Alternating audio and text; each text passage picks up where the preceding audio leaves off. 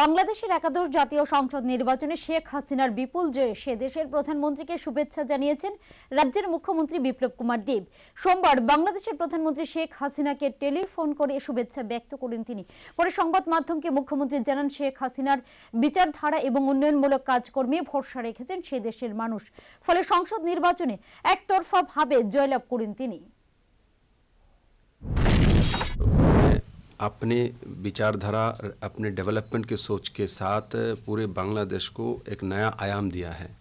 बांग्लादेश का growth rate बहुत अच्छा है, तो बांग्लादेश के लोगों ने उनके ऊपर भरोसा किया है और इतनी बड़ी जीत, बहुत बड़ी जीत हुई है, एक तरफा जीत हुई है, आंधी आई है।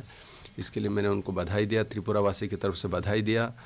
और मेरे इलेक्शंस ख़त्म होने के बाद जिस दिन मैं शपथ ग्रहण करने के लिए जा रहा था, उस दिन उनसे बात होते समय उन्होंने आशा व्यक्त की थी, जो आप पहले विदेश भ्रमण मेरे स्टेट में करें, मेरे राज्य में करें, मेरे प्रदेश में, मेरे देश में करें। तो ऐसा मैंने अब उनको आज ही मैंने बताया, अभी आपका मंत्रिमंडल बन जाए, उसके बाद मैं पहला किसी विदेश सफ़र में जाऊंगा तो आपके पास आऊँगा।